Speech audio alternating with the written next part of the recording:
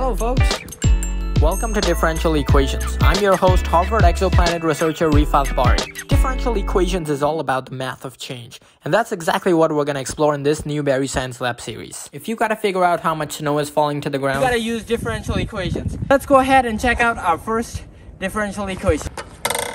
See you in the lab. Welcome to our first differential equations problem. Here it is. We have to solve the following differential equation for y. Okay, so like most differential equations, this involves a derivative of y, the first order differential equation of y. So we can first rewrite this differential equation as 4 plus t squared y dot, which signifies this derivative, plus 2ty equals 4t.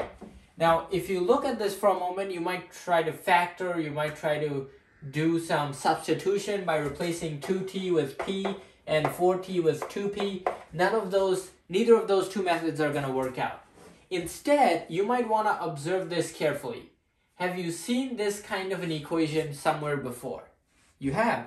In differential calculus, you saw this equation because this right here is just the product rule.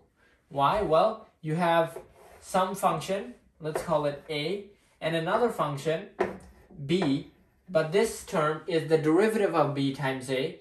And here, if you notice, 2t is just the derivative of 4 plus t squared. So here we have the opposite. Here we have the derivative of a times b, and that's just the product rule. So we can rewrite this as the following: d dt of a, 4 plus t squared, times b, which is y. And on the right hand side, we have 4t.